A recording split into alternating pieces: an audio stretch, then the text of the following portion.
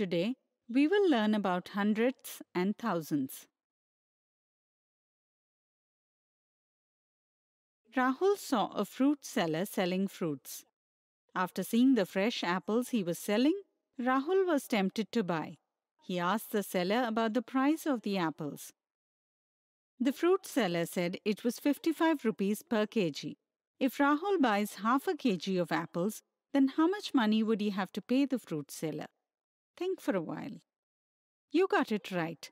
Since Rahul is buying half a kg of apples, he has to pay half the price for 1 kg. That is 27 rupees and 50 paise.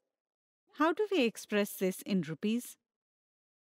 To express this in rupees, you need to know about tenths, hundredths, and thousandths.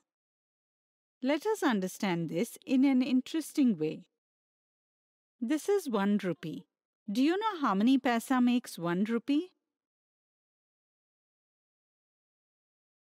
1 rupee is equal to 100 paise. Let's assume 1 whole square represents 1 rupee. If we divide the square into 10 equal parts, then each part will have 1 tenth. If we divide each of the tenths part into 10 equal parts, then we will get a total of 100 equal parts. Now, we can say that 1 whole square is equal to 100 parts. That means 1 rupee is equal to 100 paisa. If we talk about 1 part, this will be the 100th part of a whole square. That means 1 paisa is a 100th part of 1 rupee. This is a fraction whose numerator is 1 and the denominator is 100. A fraction with denominator 100 can be written in decimal form. 1/100ths can be written like this. We read it as 0.01. Here, there are 2 places after the decimal point.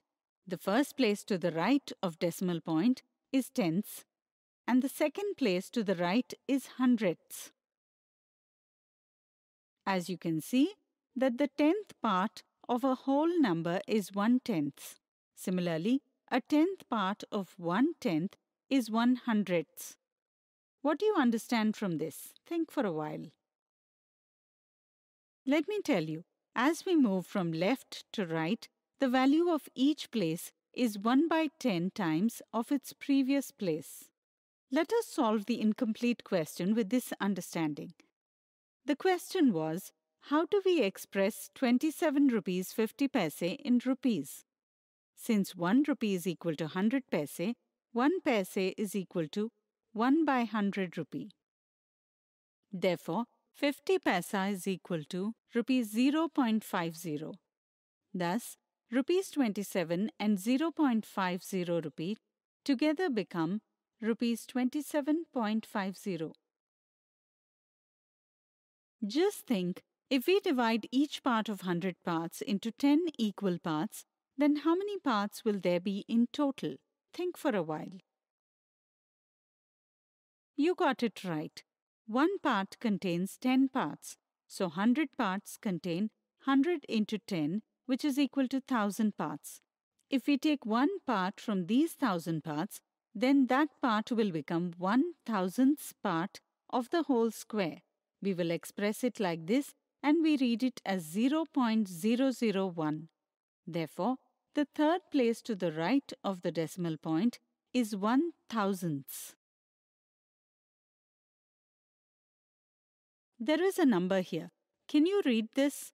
Try and read it. You might have read it correctly.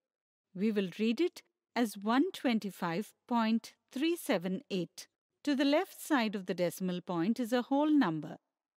To represent it, we will use places like units, tens,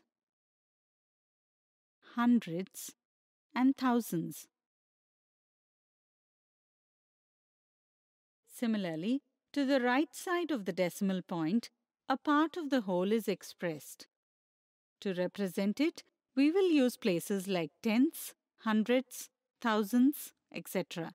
If we move from right to left, the value of each place increases by 10 times of its previous place. So, we will keep on multiplying with 10 in this direction. Similarly, if we move from left to right, the value of each place decreases by 1/10 from its previous value. So, we will keep on dividing with 10 in this direction. So, what is the difference between 1/100ths and 1/1000ths?